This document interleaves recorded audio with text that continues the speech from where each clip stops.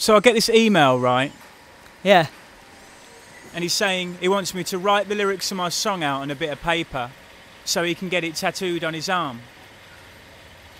Has he seen your handwriting? The needle tears a hole, the old familiar sting. Try to kill it all away, but I remember everything. Mike's handwriting has always been something of a joke.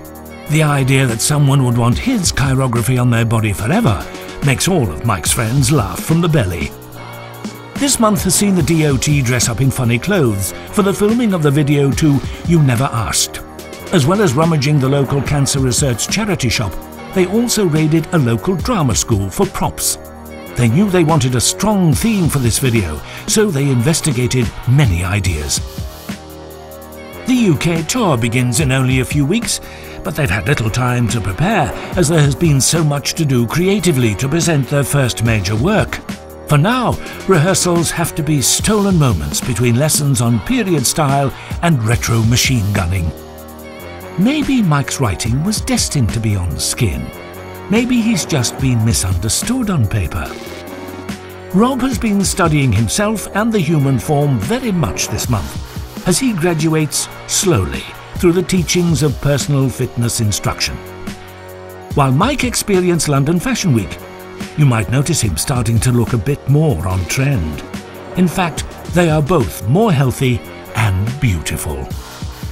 The wheels of the promotional machine are starting to turn, and after the ideas and thinking comes an awful lot of talking and singing.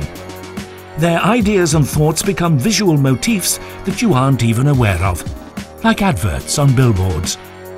Our words are the weapons with which we wound. I don't think jail really happens like it does in the films, you know. I know this guy. I can't mention any names. He used to write to my brother, who's my brother's friend. He used to write to my brother, and he got done for holding up a post office with a fucking, I think it was like a pellet gun. It was a bit of a gag, a bit of a dare.